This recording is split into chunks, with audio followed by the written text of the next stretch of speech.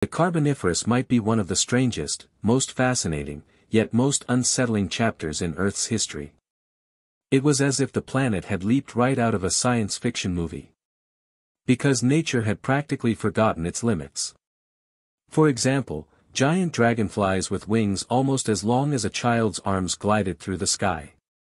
Their scientific name, Meganeura.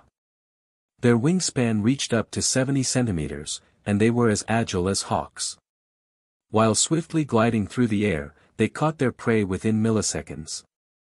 They were the absolute predators of the Carboniferous skies. And it wasn't just predators, graceful winged giants also fluttered around. Butterflies called Paleocharis theophrast were nearly 10 times the size of modern butterflies.